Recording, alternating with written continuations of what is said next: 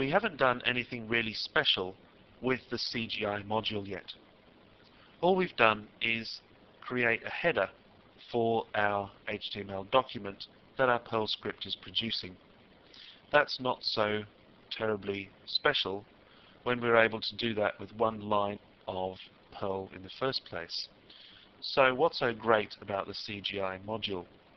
If we look right down at the bottom of our script and have a look at the rather convoluted code that we're having to use in order to process the data from the form, we can do all of this a lot more simply by using the CGI object that we've instantiated from the CGI module.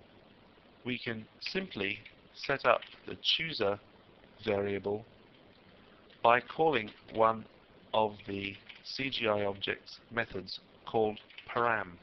And this is very concise indeed. All we need to do is to call the param method using this operator here from our CGI object that we instantiated at the top of the script with a certain parameter, in this case chooser.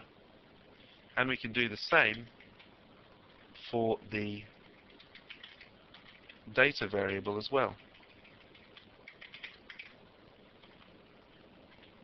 And these two lines of code act instead of all of this.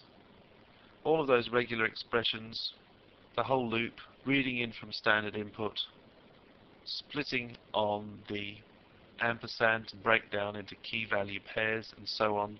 All of this is handled by those two simple lines there.